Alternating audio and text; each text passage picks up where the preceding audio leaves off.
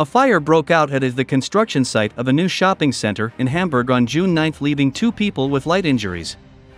Video footage uploaded to social media showed 2 large explosions and a plume of black smoke coming from the site, which could be seen across the city.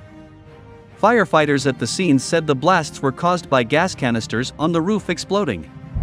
The German Federal Office for Civil Protection and Disaster Assistance advised residents close to the scene to keep all windows and doors closed.